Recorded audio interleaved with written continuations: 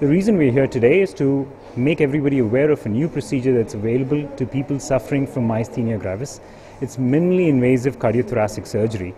Normally when we have to remove a tumor in this condition, we have to cut the whole chest bone, and recovery is around 6 to 8 weeks.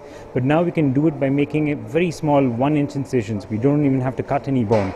And the patient can get back to work as early as 3 days after the operation. Subsequently, he can lead a normal life within a week or so.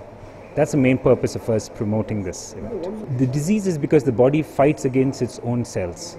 The body produces, it's called an autoimmune disease. The body fights its own cells in the nerves and the muscles, and that causes this disease.